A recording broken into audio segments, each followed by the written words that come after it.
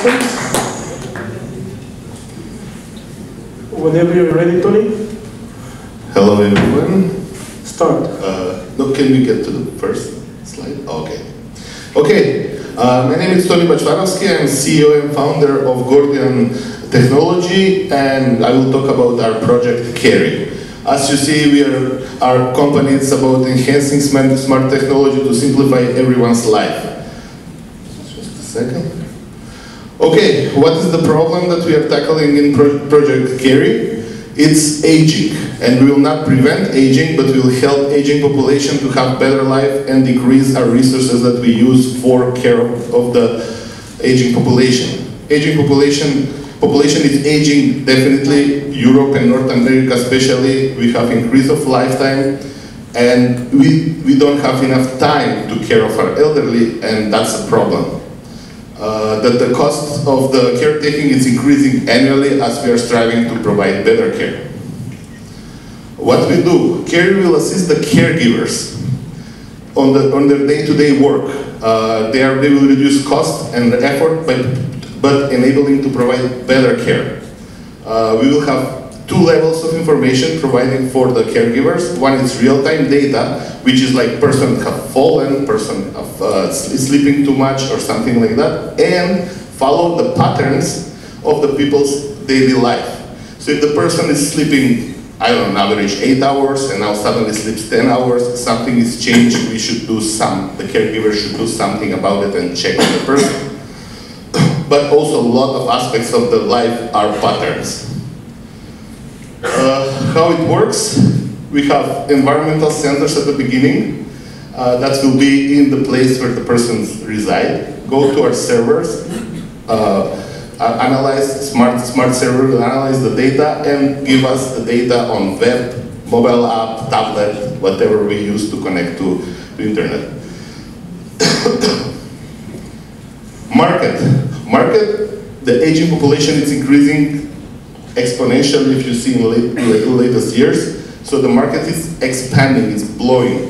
Only in US and North America and Europe at this moment have 100 million potential care receivers. That's a market larger than Germany.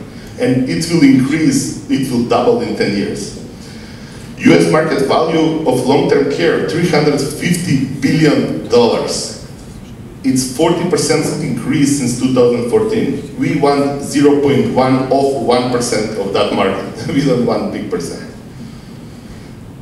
It's a hot business now. There are competitors. These are just two that I choose that are my favorite, but there are few more. What's the difference? None of them is smart. They give us the information, but not the... Let's give a big round of applause for Tony.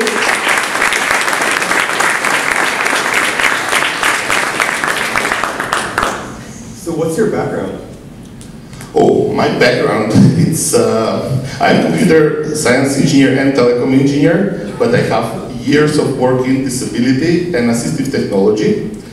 This idea I get in 2007 when I was still in assistive technology. I created the first non-profit in Eastern Europe that deals with assistive technology, still existing, Open the Windows, based in Skopje, pioneer in the region. I get that idea. During that time I wanted to start as a non-profit project, but then I decided if we add aging to disability, it can be for-profit. And basically my life since 2007 till now is preparing for this.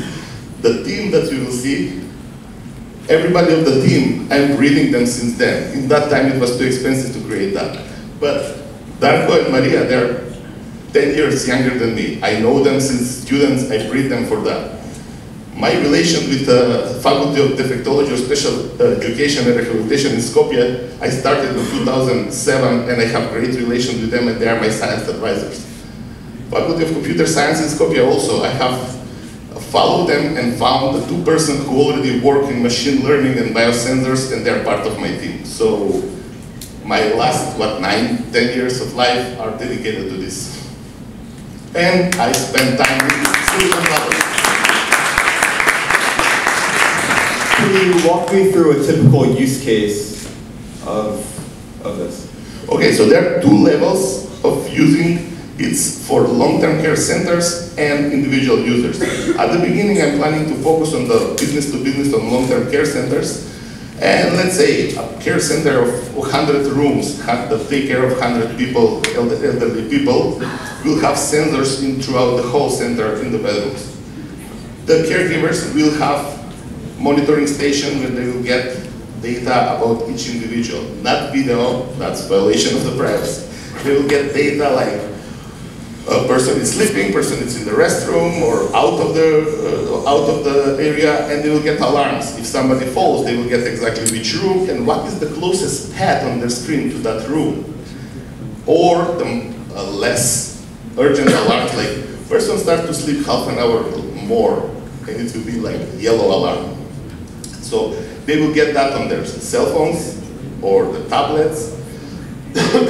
And finally, they will get statistics, like at the end of every month, every 6 months, how many accidents they had, how many accidents were prevented, and all that stuff. In general, if you speak business, our calculations of our research of how much time people use on checking up, on a center with 100 rooms, we can save at least 2 employees. And let's say if you speak in US standards, that will be at least 100K a year. And our price will be between 20 and 30K a year for them. So they will save, we will make money, everybody are happy. Have you tried this one somewhere, this system already? Or it needs to be finished yet? Officially, the system is in the building since February this year. We get funding from Fund of Innovation of Macedonia. And we get money to install. We have 2 facilities in Macedonia, Mother Teresa Elderly Care Center in Skopje, and Poraka Negotino, which is for people with intellectual disability.